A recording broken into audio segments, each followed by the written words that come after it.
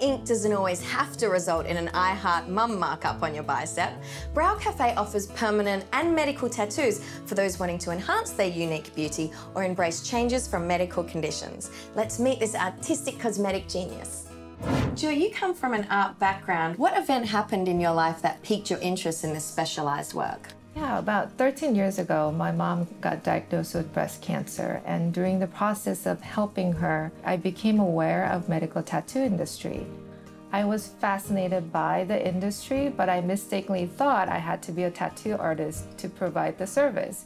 Now, I grew up in South Korea where nobody had tattoo. It was illegal. But long story short, I got into permanent makeup instead, and I learned that I can provide all the same services with permanent makeup. But the funny part is now I am training for regular tattoo. And what is microblading? Is it painful? How long does it last? Microblading is semi-permanent and it does not need to hurt. I do know my clients, and the difference between microblading and traditional permanent makeup is the depth we go in.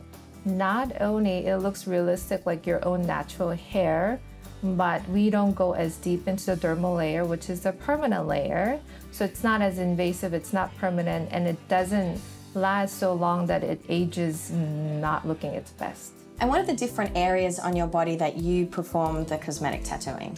Pretty much everywhere from the brow to scalp to eyeline to lips to scar camouflage and areola tattoo.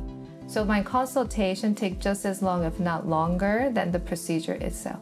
From the intimate setting to the unbelievable outcomes, Joy's incredible work speaks for itself. Check out her Instagram at Brow Cafe by Joy to see how she's helping her clients gain confidence, feel beautiful, and leave permanent smiles on their faces.